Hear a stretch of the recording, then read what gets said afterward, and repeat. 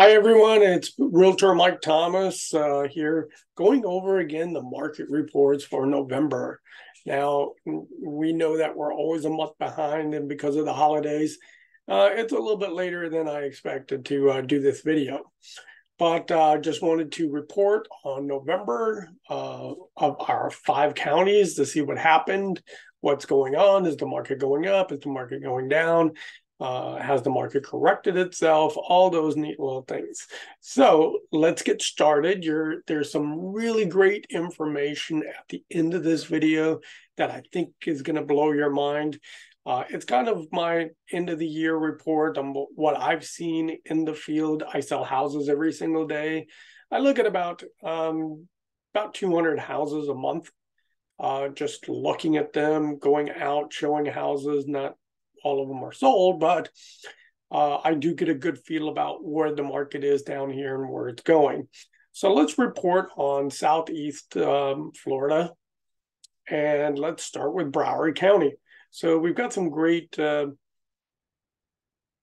information here. Notice that we are in November here,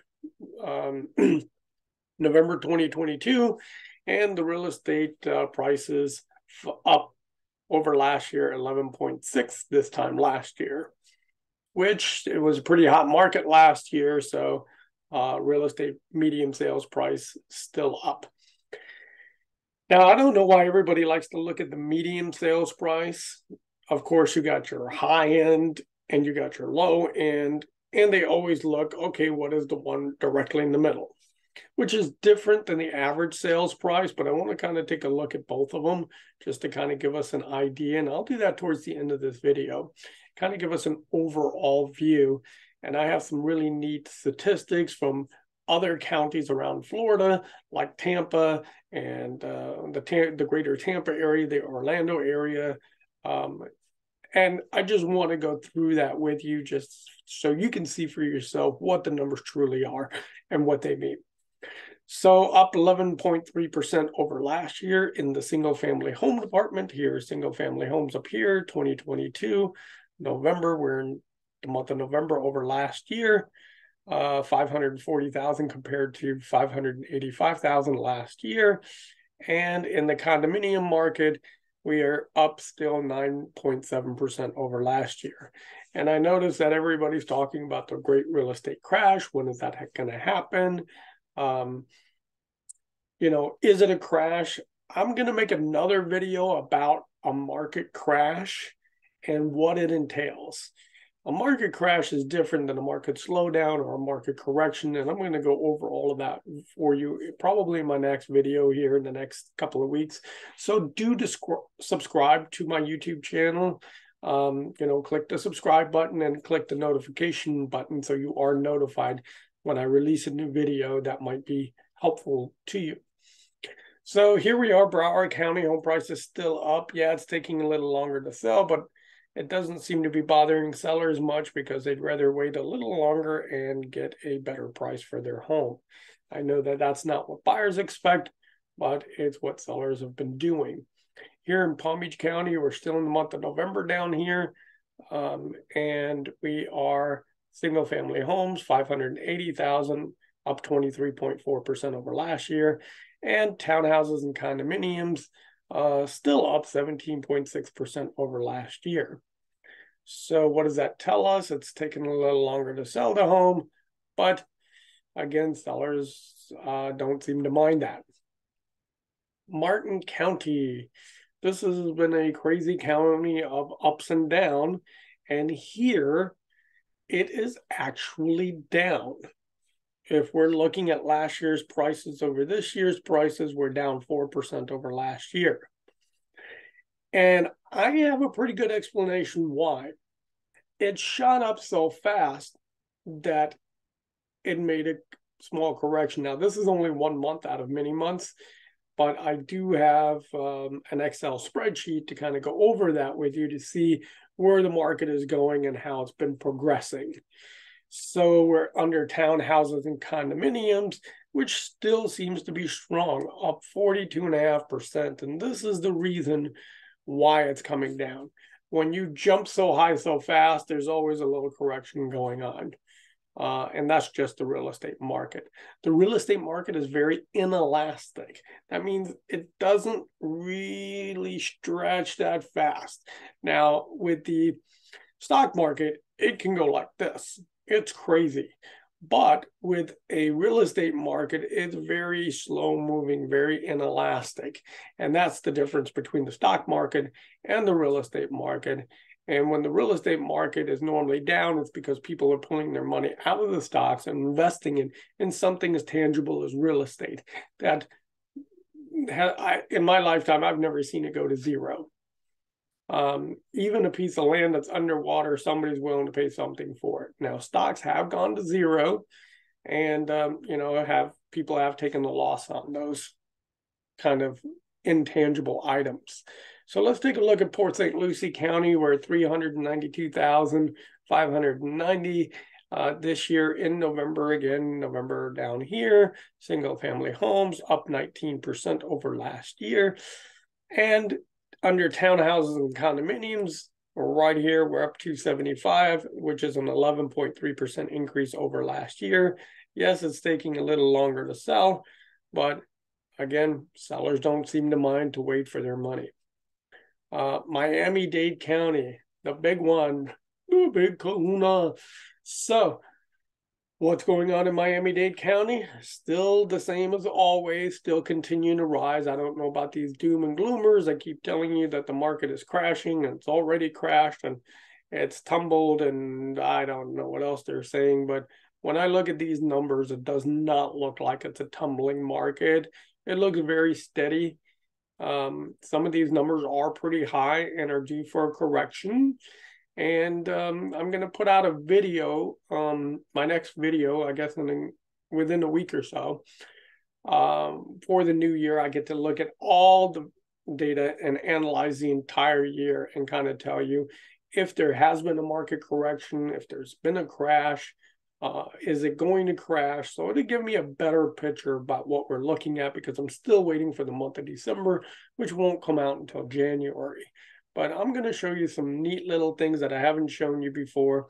So it's going to be really nice that you're with me until the end of this video.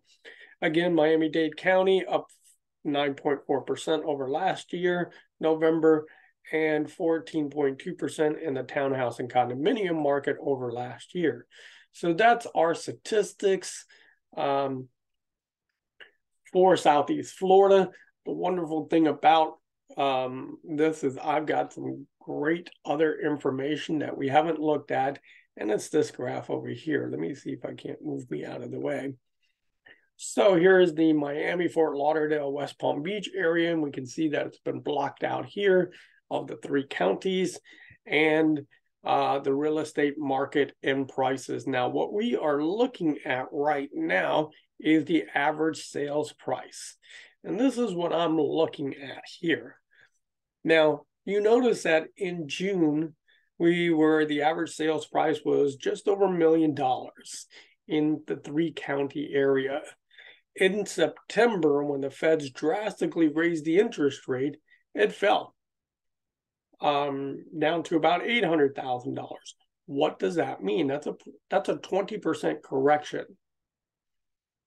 That right there, ladies and gentlemen, is a 20% correction over the 3 county area. Now, what you may say is going, okay, Mike, what does that look like when there's not the 3 counties? What does that mean for Palm Beach County, Broward County, and Miami-Dade County? So let's take a look at that.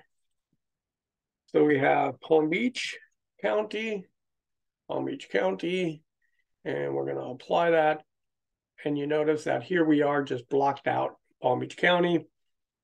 Again, you're going to see the same thing. The average sales price in Palm Beach County was $1,182,000 and change. And in September, dropped to a low point of $860,000. Again, a 20% correction in the marketplace. So that basically tells me that, hey, there was already a market correction of 20% in the area in Palm Beach County and the 3 county areas. Let's take a look at Broward County. Broward County, apply, average sale price. And here we are in June, July, 823,000. In September, October. The correction happened at the end of September. And when you're going down from 830,000 down to 693,000, that's about a 18-20% correction. So it lets me believe that there has already been a 20% correction in the marketplace, but nobody really noticed, which is kind of odd because I guess they saw the prices escalate so high, they're not really seeing things. And let's see, Miami-Dade County. Here we are again. May, June, we're looking at the top of the market. Almost 1,000,001. Here it is, September, dropping down to 875,000-ish. Again, it jumps back up and it comes back down. So there was a good month for Miami-Dade in October. But if you took that month out, the correction would still be there of about 20%. So my analysis of these charts, and these are true numbers that come from our multiple listings. Every time something gets sold, it moves like that. Let's take a look at some of the other counties around, okay? Let's take a look at the greater Tampa area, St. Petersburg, Clearwater area. And let's take a look at their average sales price. Again, June hit the top of the market, 520,000, and dropped down to 465,000. So that basically means that the average sales price in that area is retracting.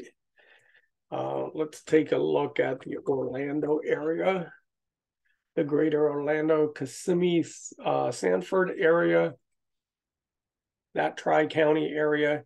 And we notice that here we are in June at 525. In September, it's 492,000. And again, going back up again. So I think there was a correction, but that correction has not really affected the market like other people thought it may. Let's take a look at the Jacksonville area and that greater area right there, Jackson, St. Augustine, almost down to Daytona. And again, we see a sales price in June, July, about 500,000. Dropping about $25,000 in price and then going back up. And here we are again as a drop. What is that telling me? That the market is slowing down and retracting. The difference between a crash and a slowdown in the market is very, very different.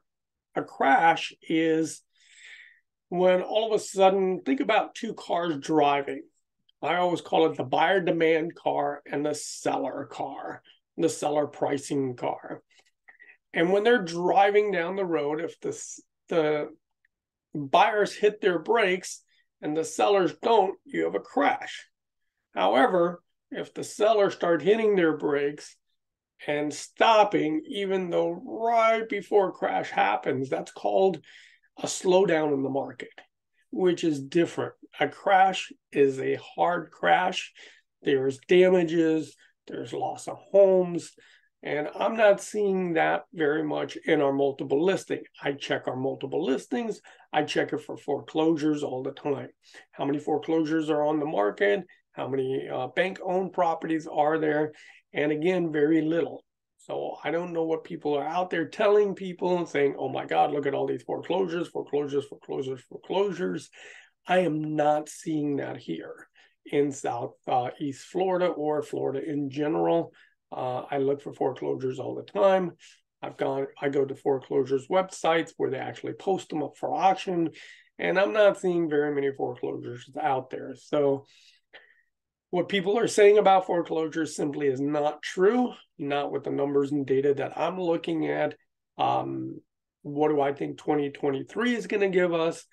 I think it's going to slow down a little bit more and kind of equalize itself out. I'm not sure if home prices are going to drop dramatically.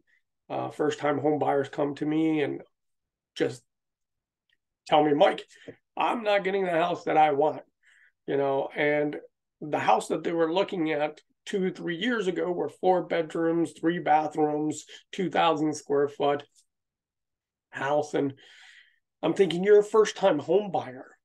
Actually, you shouldn't be buying a single family brand new house anyway. Most people that are first-time home buyers are buying a condominium or a townhouse, something, that they can afford. The international markets right now are crazy as well. The most expensive real estate in the world is Hong Kong, and Hong Kong is about $10,000 per square foot. Followed by, I think it's China, Germany, I think Taiwan is in there. Switzerland is definitely in the top 5 or 10. But I'm going to do another video just on that so you can see where we are. We're actually number 26 on the list at about $400 or so per square foot. And we are still the most affordable country to live in the world. So compared to us, to other first world countries in the world, the United States is still a very strong buy. And I'm going to make another video on that. So please subscribe to my channel, click the notification bell, give us a like if you thought that this video was good. And if you want to see more videos, please leave us a comment below and just tell us what you want to know about next. And I'll be sure to get my team and staff on that. Again, thank you so much. I appreciate your time, and I will